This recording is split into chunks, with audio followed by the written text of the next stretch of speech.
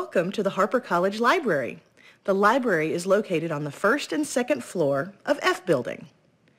The librarians and staff welcome you to the library and hope that this orientation will get you started on the right track. You probably aren't thinking about research right now, but when you get ready to start looking for materials, the librarians are the people to talk to.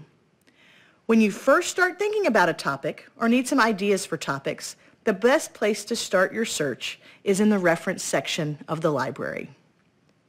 This is the reference section. The reference section is a collection of books that can be referred to in order to give you a better understanding of a topic, and usually not read from cover to cover like a novel.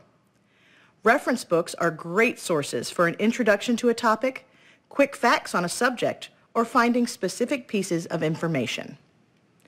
Reference books include general encyclopedias like World Book, subject encyclopedias like the Encyclopedia of Southern Culture or the Encyclopedia of Economics, atlases that contain maps that present geographical as well as political, historical, and social boundaries, almanacs that present information in a calendar format, dictionaries that provide definitions of terms or translate those terms, and literary criticism that can help you study, evaluate, and interpret literature.